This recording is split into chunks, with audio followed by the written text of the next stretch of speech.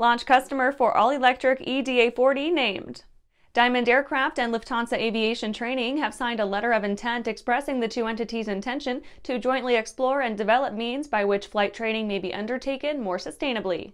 The cooperative effort includes testing of Diamond's all-electric eDA40 single-engine 4-seat aircraft in real-world training environments, an intention on the part of LAT to purchase a number of eDA40 airplanes with which to supplement its existing fleet of DA40NG aircraft, and analyses germane to the use of sustainable aviation fuels. The LOI speaks to Diamond Aircraft's and LAT's shared commitment to meeting the targets of the EASA European Green Deal and Sustainable Aviation Program. Per the provisions of the Diamond-LAT collaboration, the eDA40 will be tested under actual training conditions at LAT's Grenchen, Switzerland base.